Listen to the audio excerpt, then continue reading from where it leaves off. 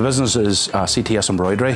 We trade as CT Sports, and we're a small local firm who basically does workwear, teamwear and sporting kits. We do embroidery and printing like sponsors, logos and things like that onto it. So Jack, he's been with us now for coming up in 1 year.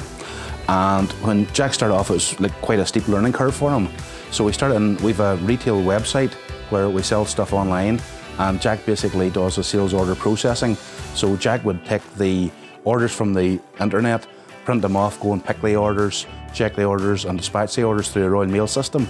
And we've also got a bricks and mortar shop, so it's sort of open to the public. So Jack, he would be actually dealing with customers now, and he's doing cash handling, and he also helps out at times with the actual printing and the embroidery as well. But you know, Jack's able to accomplish that, and you know, we trust him 100%. And the main thing is, you know, for any apprentice, this was the key thing is, firstly, is Jack turns up on time, he's always there, he's regular and dependable, and that's the key part, which then enabled him after his initial 6 months to offer him the full-time sort of contract that he's on now, and he's developing and progressing since that.